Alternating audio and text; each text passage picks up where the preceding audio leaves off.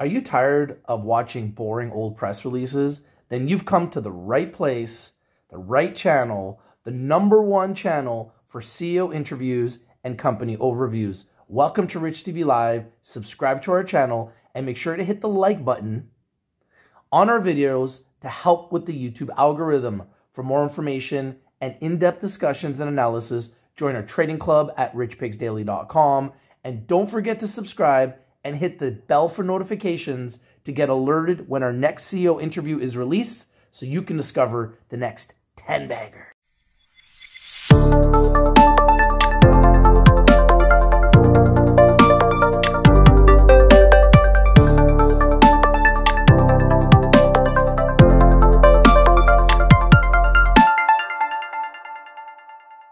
Hi, how's everybody doing today? I am your host, Rich. Here we have a Rich TV Live with our very special guest, Matthew Reid, the CEO of APPlife Digital Solutions via Shanghai on the telephone today. How are you doing today, Matthew?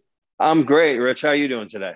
I'm doing fantastic. Very excited to learn more about your company. Why don't you tell us a little bit about yourself and how you got involved with APPlife Digital Solutions? Okay. I'm born and raised in New York. I had been living out in LA for about 20 years and was working in the entertainment industry. And I made my way out to Asia, raising capital for film and television. And while I was out here working on a couple of film projects, I started getting calls from people back in the States asking me for one particular favor repeatedly. My mother owns a store and she's buying a product and she's ordering it from a factory in China, and there's so many stories about fraud. Is there a way you can do us a favor?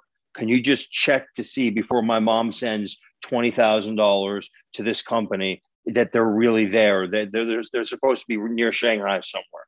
So at first I was okay, and I would sometimes get on a subway or a train and go to the outskirts and look to see that it was there. Or, if I was working on, a film deal with a group of lawyers, I would say, hey, I need a favor. Can you just tell me if this company is really operating and tell me if they're really in business? And they would go on the computer and, check the state agency computers and see that they're, a real operating entity. In Chinese, it's easy to see the real information. And I was reporting back to people. And then eventually I realized that this needs to be a service. And this is actually something that a lot of businesses, small to medium-sized businesses around the world would benefit from, because they don't have the people on the ground that a company like Apple or Tesla do. They don't have the ability to have somebody that reads and writes Chinese. You're talking about like a jeweler in the middle of America that's about to order $10,000 worth of heart-shaped pendants for her Valentine's Day sale. And she's going to send somebody 10 grand, and to them, that's a lot of money. How do they protect themselves? Or how do they just know comfort level that the people that they're dealing with aren't fraudulent and they're not just getting scammed online? So we created a little service called B2B CHX. And that's how APPlife was actually born. That was the first solution that we sort of put together. And we partnered with a law firm on the ground. They do the background checks. They're a certified licensed law firm in Shanghai, one of the biggest business firms in Shanghai. They do these checks. They do the research. They return like a one-page Carfax report. And we were able to, a lot of my friends and then friends of friends and friends of friends were calling and asking for the service. And it wasn't even really about making money. We were charging $80 for the report. It's like a one-page Carfax, and it gives you a lot of comfort. Now, if you want more detailed information, the law firm will go deeper. There's a $400 report, a $1,200 report, and you can get really deep information. But that's sort of how APPlife was born. The idea behind APPlife is just creating simple solutions for things in recreation, in business, in daily life. And we thought, okay, this is just a simple solution. It's a way to use the internet and digital technology to take advantage of a way to, service your business and prevent fraud or prevent getting taken advantage of. Or if you've been taken advantage of, get information to track down a company, get legal, information to go after them if you had to. So B2B CHX was born. We we were operating it for a little while. We weren't really doing any marketing, but we were just getting some word of mouth business. And then sort of the next project came to us, and then the next one. And so we have a handful of, in-house projects that we've created that sometimes solve a single problem or a single issue for people. And then we look to invest in or, own by acquiring other companies that do have an e-commerce or a cloud-based platform as well. So that's sort of what APPlife is. That's fantastic. Actually, I could have used your service because we're getting into crypto mining, and we found out that the cheapest crypto mining you can get is in China. And sure, we started researching, and we found some that were like half price of what you would get here in North America. And we had the exact same problem. We're like, we need boots in the ground, because if we're going to send a large payment to a factory in China that we have no relationship with, how do we know that we're not going to get, run into some problems? So the fact that you actually are doing this is brilliant, because myself and my partners, we've had some issues with some of the same concerns. So I actually think this is a really good idea. And that leads me into the next question. Can you go through some of the milestones that were hit in the first 6 months of 2021 and what the main goals are for the last 6 months of 2021 for APPlife Digital Solutions? Well, in the beginning of the year, we have 3 in-house projects, and we started looking at a couple of acquisition targets. In about 10, 11 months ago, we signed a deal with the Maxim Group in New York. They're, a great small cap investment bank. They bring a lot of companies up from the OTC and the OTCQB, where we are, up onto the NASDAQ.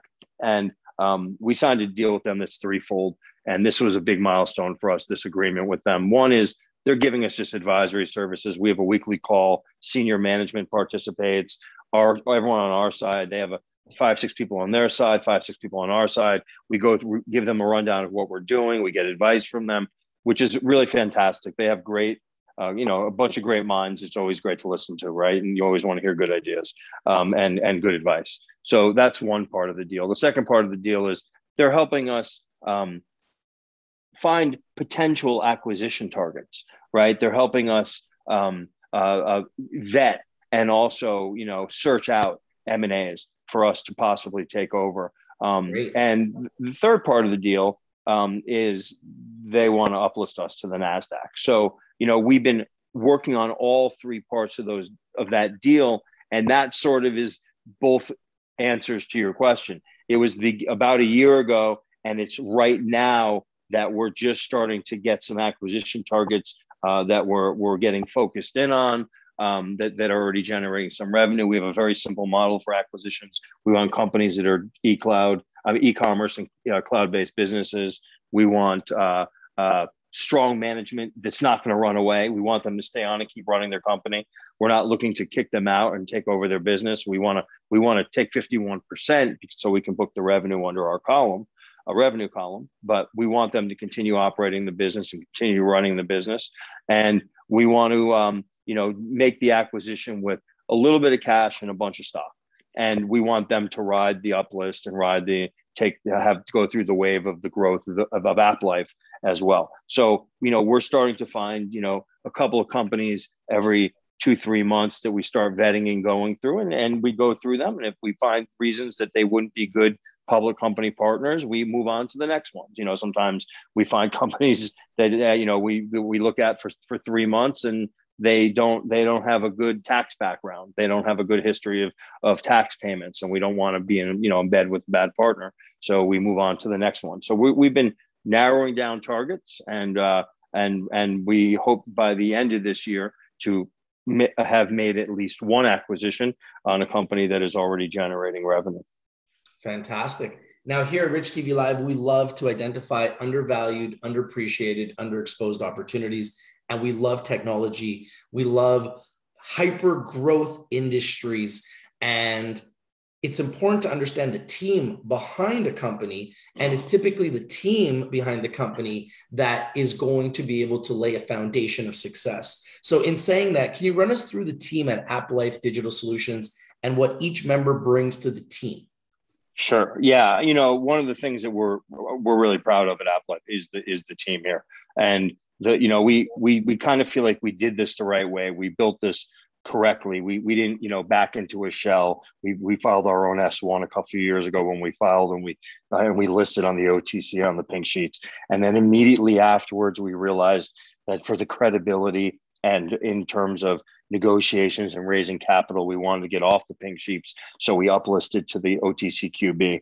And so the foundation of the company is very strong. And what goes really hand in hand in that is with the people that we have built into the team.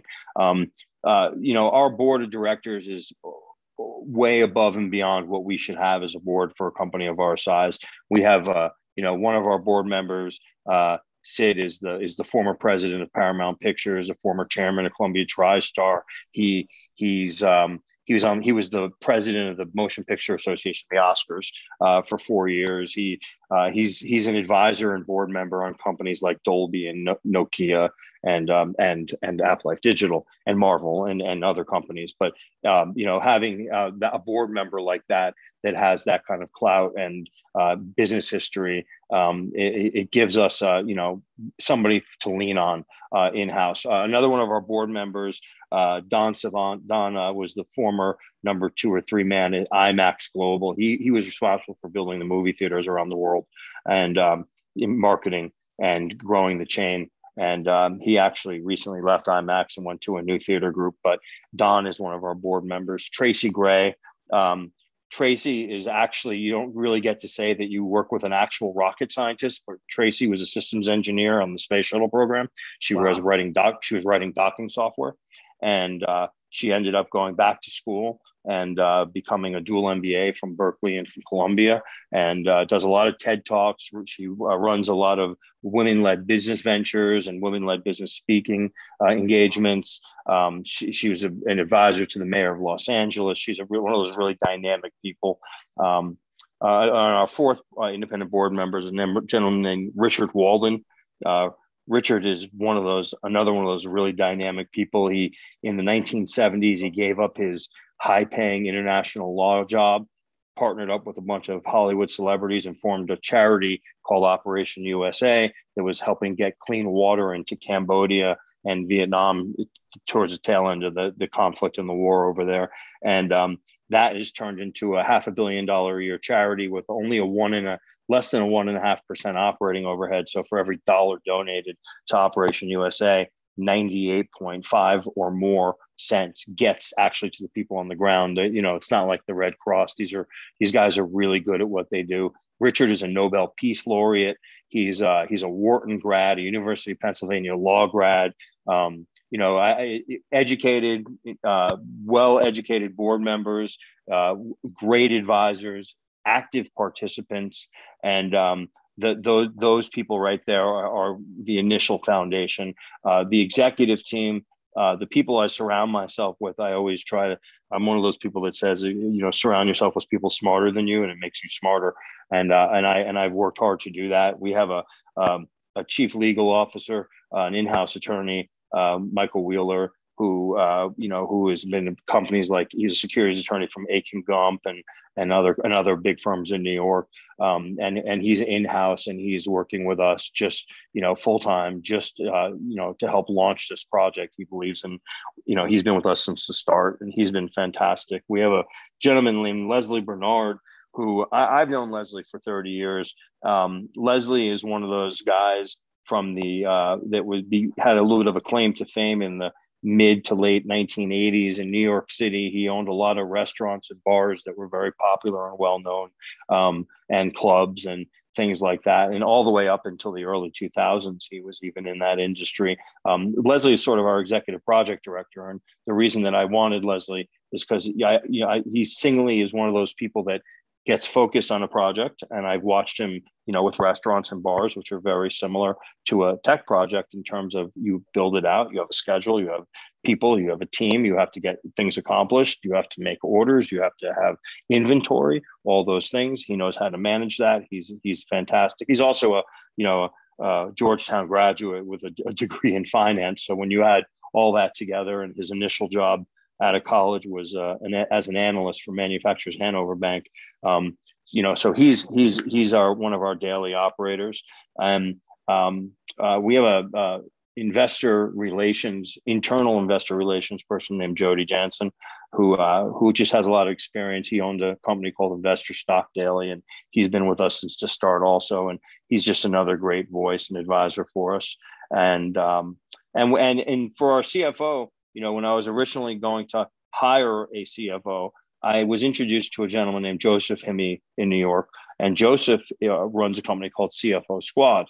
And at first I was like, well, I could hire one CFO, or if I work with Joseph, I get his whole team. He's got 14, CPAs with specialty, everything from tax and public entities and filings and all different specialties in one office. And I would, if I had a question that was outside the realm of our daily operations, he had somebody to go to right in the office. So we started working with CFO Squad, and we kept saying, well, we're going to hire. We had this, we kept interviewing different CFOs. We like this guy, but nobody has been able to supplement or supplant the team that I have there. So and I've been working with them for 3 years, and I love the team. The people we work with are great.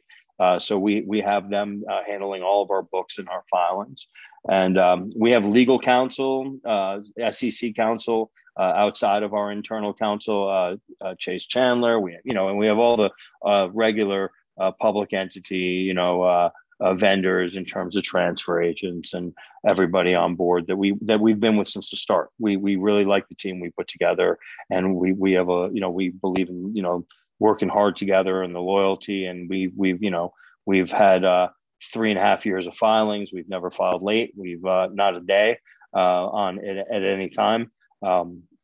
And so we're, and the entire group works well together. And that's one of the things that, like I said, we're really proud of. Myself, like I said, I'm born and raised in New York City. I went to NYU. My background was in marketing, and I got out to LA working in the entertainment industry. And after 20 years in LA, I wanted something different. And I decided that I was going to take what I was doing in the entertainment industry at the time, which was raising capital for film and television. And I decided that I was going to make a change. And I came out to Asia, and I was out here full time for a few years. And then I was going back and forth between, Northern California and China and Shanghai. And after a while, and with COVID and becoming a little bit more difficult to travel, I just decided to post myself up over here a little bit more full time. And so, there's the team. That's sort of how everything operates. Everybody's in the US except for me.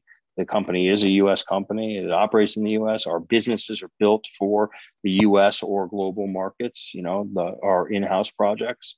That's pretty much I think that answers that question. Fantastic. Now, we love to understand how you pick the projects that you want to get involved with to build your portfolio, to give the best return to investors. So can you explain a little bit about how you make those selections for the companies you're looking to acquire? And where do you see the company's projected revenue in the next 2 years?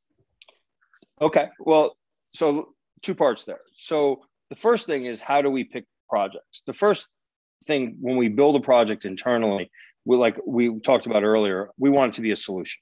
We want it to resolve a problem. We have B2B CHX, which does background checks on Chinese entities for small to medium businesses.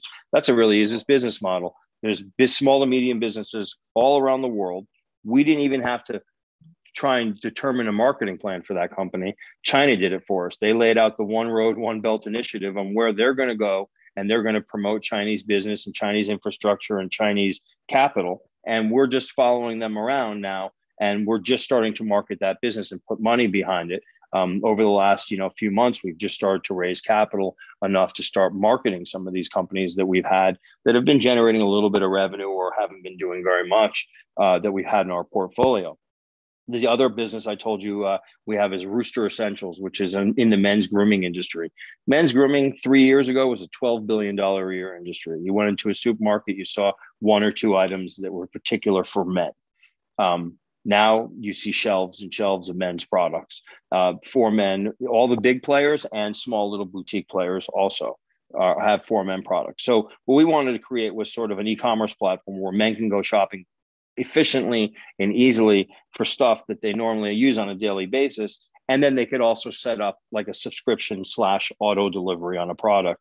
So for example, I get a box every month, and in my box every month is shampoo and soap and deodorant and toothpaste, because those are the things I need every month.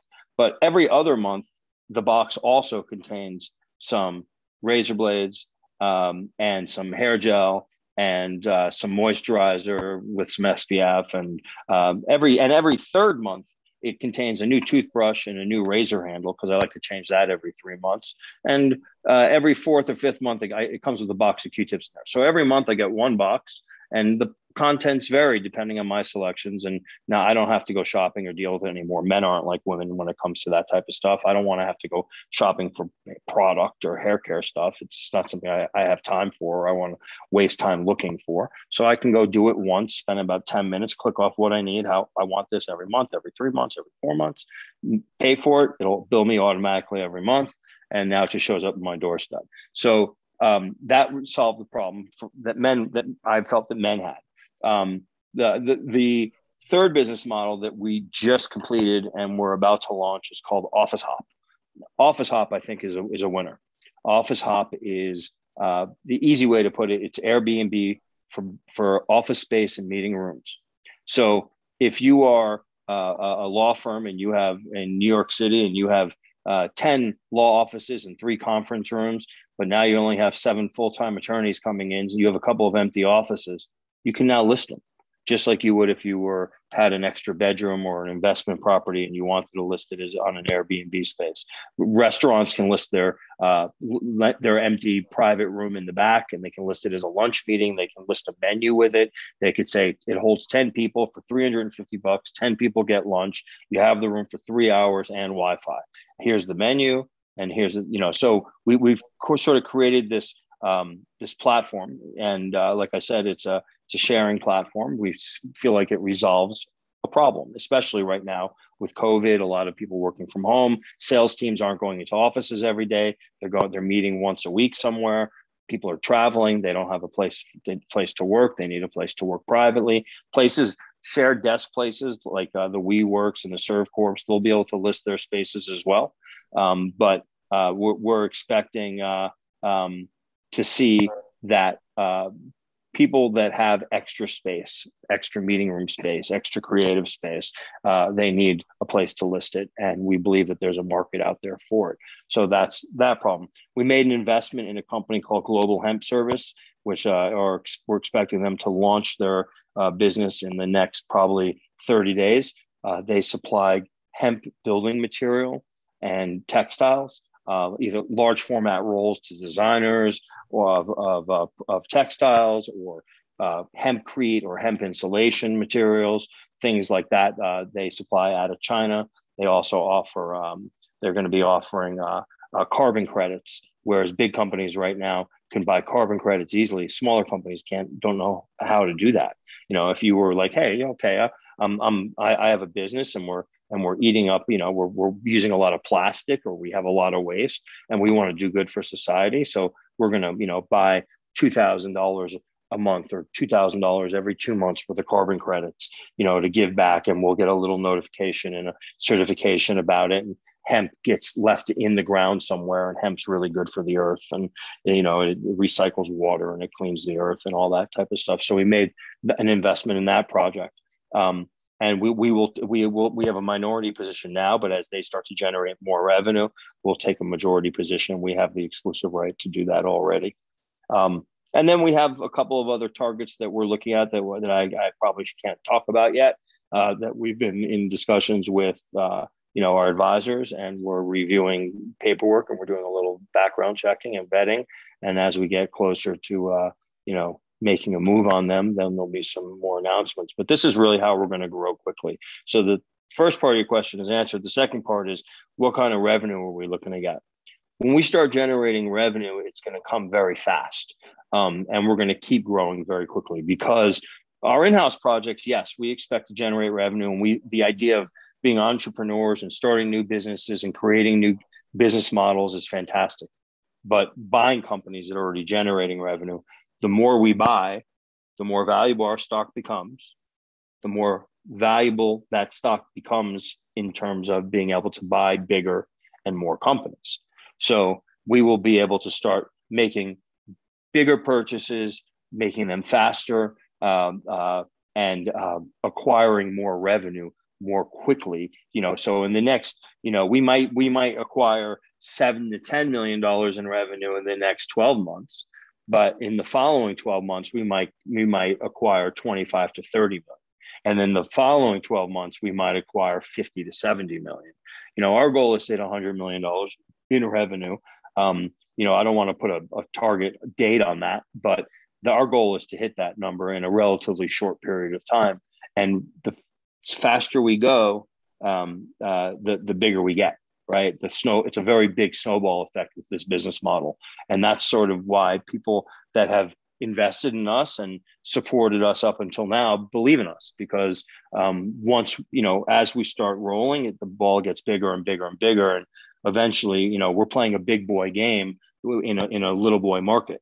And eventually we're going to get out of off the OTCQB and move up to the NASDAQ, and we're going to start growing at a much faster pace then.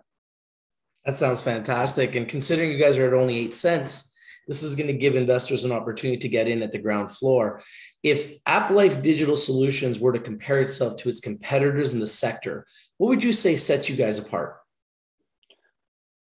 We're two different business models pushed into one, right? We develop cloud-based businesses and e-commerce businesses, and we have this acquisition as being part of our model, this acquisition model.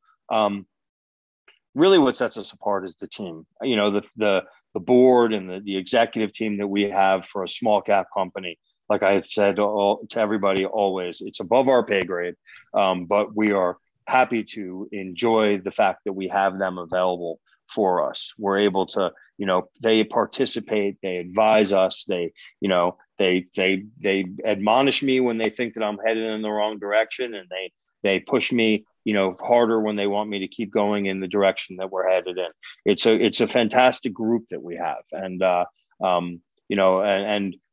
I don't like to say in any way that I'm being the CEO, I'm another team member.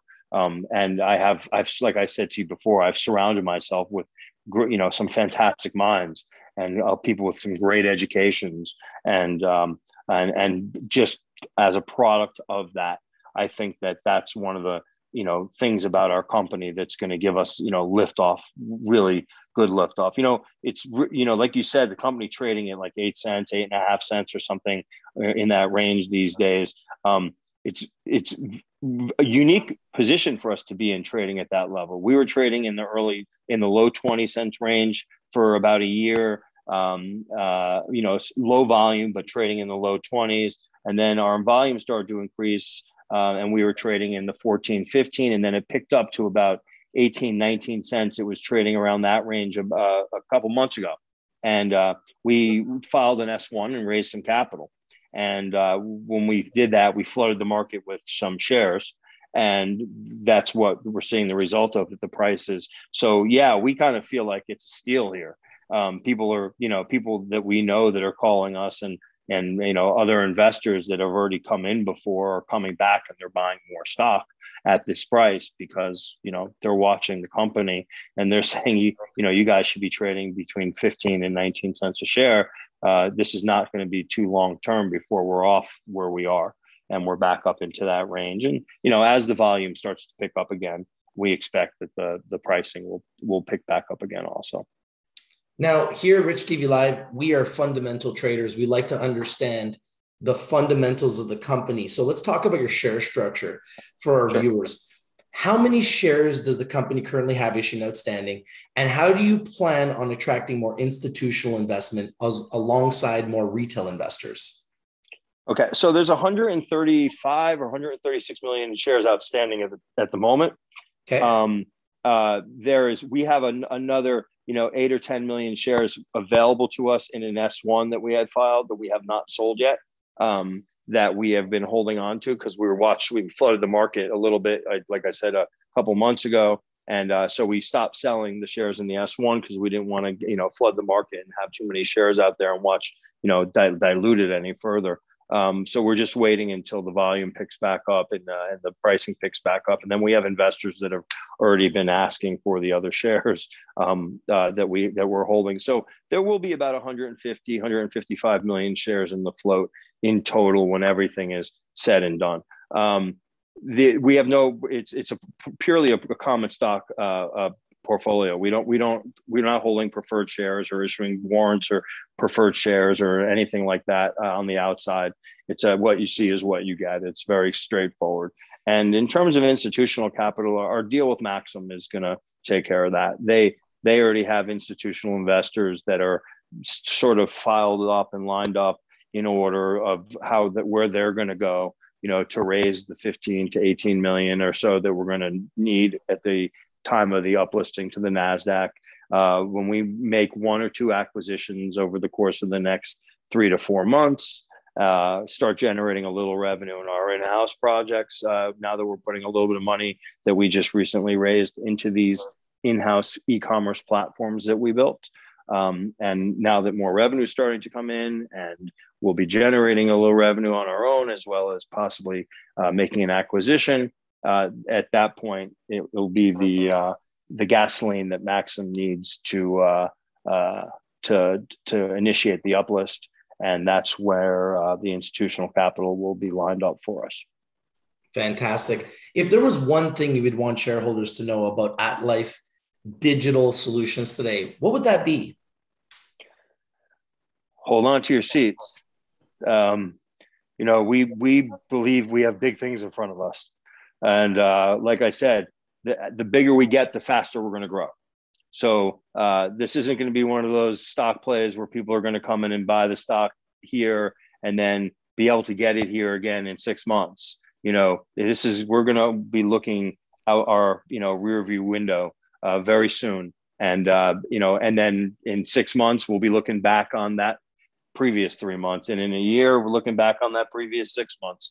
We know that as we start growing, like I said, it's the model that we built is going to create a snowball effect, and we expect to get a lot bigger, a lot faster, and that speed to pick up as we go.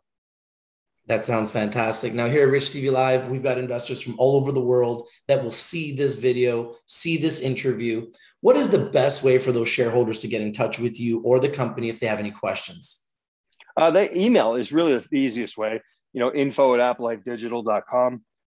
They can, go onto our website and fill out a contact form if they have questions, or they can contact our IR team, who's listed on the website on the investors page. They could, public entities aren't too hard to track down, as I've learned. If anyone has a question or they want to ask, we're always open. We're available to answer questions, and we have somebody that responds to those emails. We pay attention to them, so we're available. Fantastic. Well, thank you so much for your time today, Matthew Reid, the CEO of APPlife Digital Solutions. Before we say goodbye to everyone who's watching, I must remind you that Rich TV Live is strictly for information and education purposes. We are investors just like you guys. Please do your due diligence, do your research before you invest in anything that we talk about or discuss here on Rich TV Live. In saying it, and in doing this interview, I feel like this is a company that is really undervalued, underappreciated, underexposed. Put it on your watch list, put it on your radar. Let's talk about it. This is Rich from Rich TV Live. If you like the video, please smash the like button, comment down below, share the video everywhere, and subscribe. If you're not winning, you're not watching. We bring in the winners, and we bring them to you first. Thank you for your time, Matthew. We'll talk to you soon. Thanks so much for having me. Hope to talk to you again. That is Matthew Reid, the CEO of APPlife Digital Solutions, calling us from Shanghai, China. Thank you guys for watching. This is Rich from Rich TV Live. Have a nice day, everybody. We'll see you soon.